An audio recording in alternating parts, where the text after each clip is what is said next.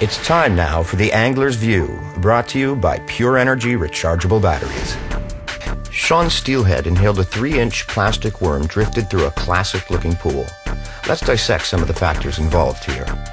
The pool was 5 feet in depth at the deepest point, tapering up to 1 foot at each end where the faster-running water entered the pool and where it rejoined the main creek flow. The pool had various pieces of structure strewn throughout, including overhanging and partially submerged tree limbs, rock, and sunken logs. Migrating fish will hold in areas like this as they make their way upstream. Trout will take advantage of the security that the deeper water and its structural elements offer, often holding very tight to submerged objects.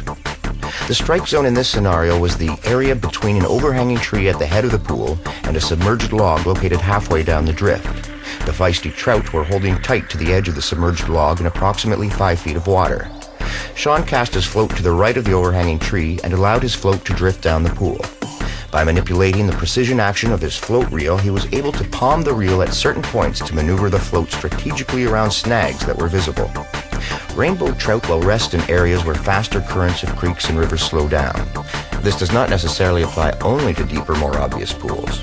Small boulders, sunken log jams, undercut banks, and gravel humps are often enough to create mini back eddies that trout will hold in.